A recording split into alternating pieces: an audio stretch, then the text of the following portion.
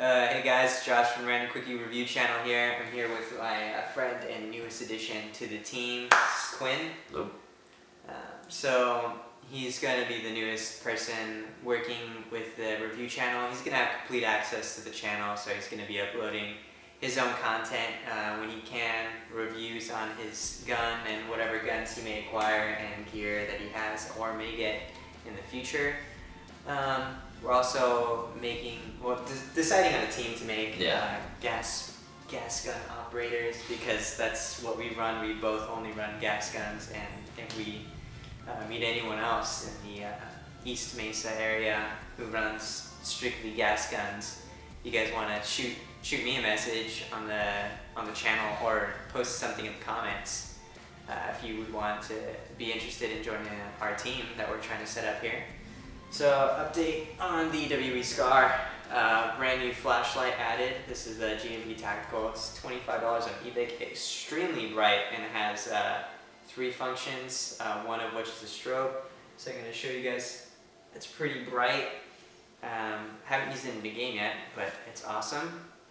The charging handle assembly on the gun has sustained some damage and kind of cracked, but it still works just fine, which I'm kind of unsure why it cracked. Probably poor molding in the part, but I did order some spares and a bunch of other parts here just in case. When the time comes I need to replace them.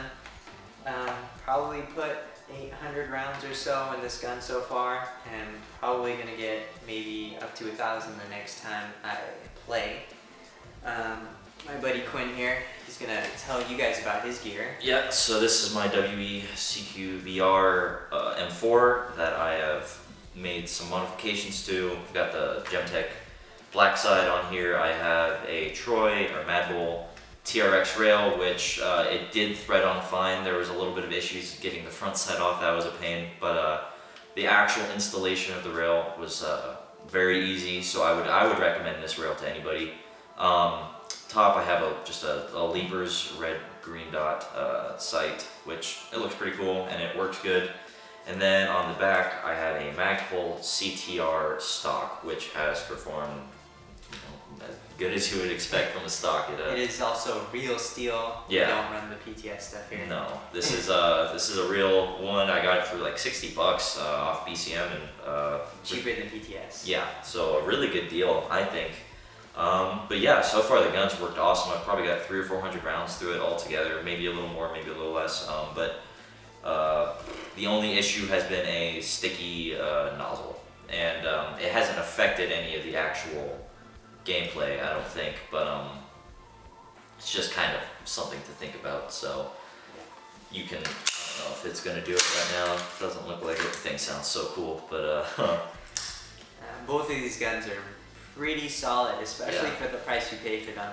So if you're looking for a gas rifle that isn't super expensive and you don't mind it not being as realistic as Western Arms Magnus system, definitely take a look into a WE M4 or Scar or any of WE's other gas pullback guns. They're pretty good. Stay away from the pistols though. Yeah, some sketchy stuff with pistols, but so he's also, that's his gun though. Yeah, this is my gun setup. Then moving on, talking about his gear. It's not permanent right now because we're making a team, so we're still trying to decide on what color camo we want and exactly what kind of PCs we want to run, or play carriers for those that don't know the slang term. Yeah, we're thinking of moving to LBX because their stuff looks really promising, and the Mantis camo in particular is pretty cool.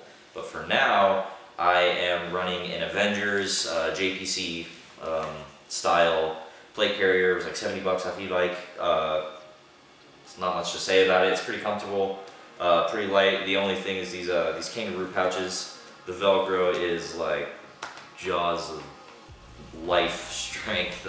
Takes some breaking in. Aside from that, I have my Hankatsu lower face protection, which really good. It's comfortable. It's pretty simple, but it covers my face well, and haven't had any issues with it.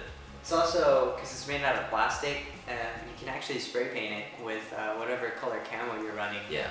So if you wanted it to match your gear better, you can go ahead and do that if you so chose. Yeah, that's another cool little additive that you can do, I guess. Gloves, I run Mechanics Impact Coverts. They work great. You can still be very dexterous with them, and they're really comfortable, and they breathe well, and I haven't had any problems with them so far. I did cut off the front of my trigger finger, but aside from that, they stop any sort of BBs or whatever, and they're definitely something I would recommend. And then goggles wise, I just have some Lancer Tactical, they're like 17 bucks goggles that they don't really fog that bad, surprisingly, and I haven't had any issues with cracking or anything. Only after, you know, like an extended time, I would say they fog, but that's pretty much every goggle. So I would actually recommend these if you're in the market just for some pretty cheap goggles. You know, 17 bucks, you can't really go wrong. So aside from that, I run just normal mags. I do have, right now, I only have one of these MSK PMag style magazines, and had a little bit of a feeding issue. Well, not a feeding issue, but bolt catch. yeah, it wouldn't engage the bolt catch when it was out for the first, I don't know, probably 2 mags or so. I was having an issue, but it seems to have worked itself out. I played last week and it locked back every time. So I don't know, I'm guessing it just probably needs to be broken in or something, but yeah, these have all worked good since then. And aside from that, I just run standard, the open bolt style, Stanag style mags. So that's pretty much my gear setup that I run for now until we can decide on a camo pattern and other gear things that we want to run as a team. So expect a review on his WEM4. Yeah.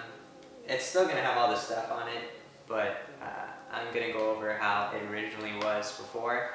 We put all this stuff on it, but that was almost immediately. Yeah, I made some changes pretty quick. I didn't like the setup of it standard.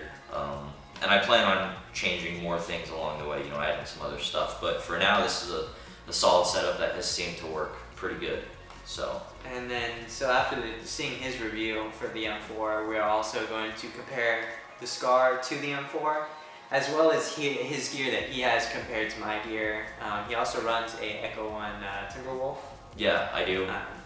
Which I would actually recommend if you like the whole Glock style. I know those are kind of, the market is drying up. Yeah. Glock. They're not as series guns. We should probably stop talking about them because they may see us they might finishing their names. Flag the video. So expect a lot of upcoming content to the channel. Hopefully pretty soon. We're kind of running out of time here. Trying to keep this video shorter than how it was before. So first take was like 20 minutes. Yeah, it didn't even film at all because we ran out of time. So that's about it. Hopefully you guys will be seeing this content very soon on the channel, and until then, it's been a Random Quickie channel update to see you guys in the next video.